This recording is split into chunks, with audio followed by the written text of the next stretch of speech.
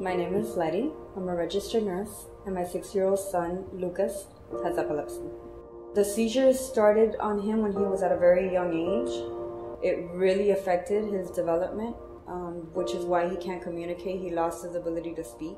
Just now starting to figure out how to play with a car, how to stack Lego. Just simple things that you would learn when you're 2-3 years old. He's just learning them now. He's having a lot of seizures at night. I end up sleeping with him. I don't want to miss them. I'm always afraid he's going to go into like status epilepticus, which is a really long seizure, and he's not going to come out of it. So I'll sleep with him every night.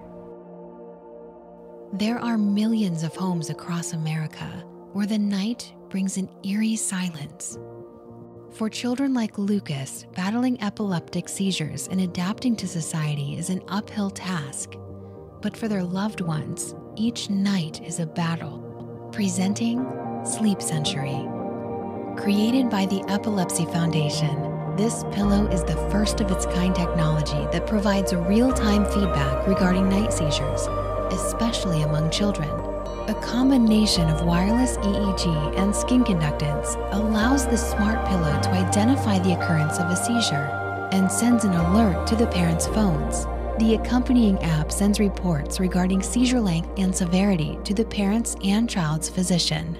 This intuitive pillow serves as a silent guardian and affords everyone else a good night's sleep. Sleep Sentry.